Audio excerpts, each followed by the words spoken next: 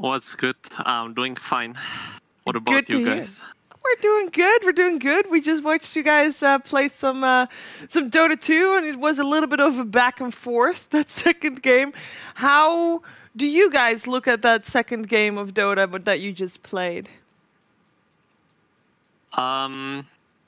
We were really confident the entire game. I think the issue was that they have like a draft that's extremely good at picking off with LC Duel, with Storm, with Relocate.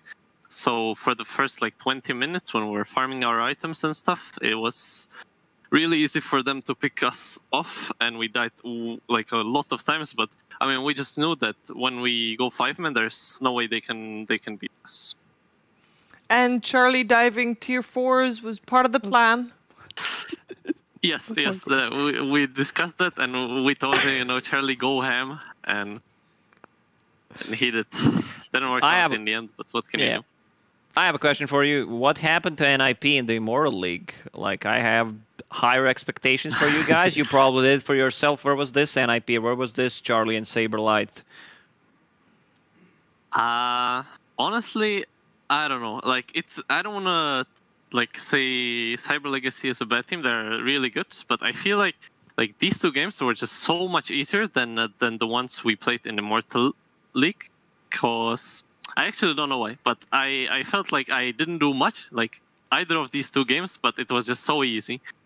Yeah, maybe we just got better. Maybe it's just like easier, but I don't know.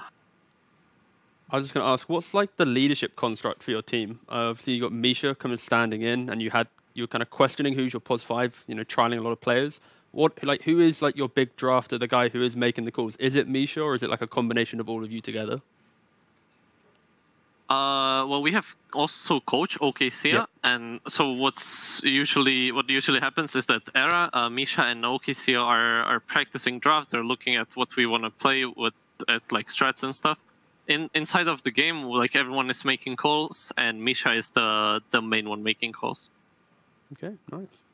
Okay, and how's it been going? Because you guys, probably not are where you wanted to be. You wanted to be in the Immortal Playoffs, you're in the Divine Playoffs. We talked about what you guys would have learned in the group stages for the Immortal Bracket. What do you feel like you guys have learned during those group stages that you are implementing right now? For us, I think it's mainly about like playing as a team and our drafting and stuff.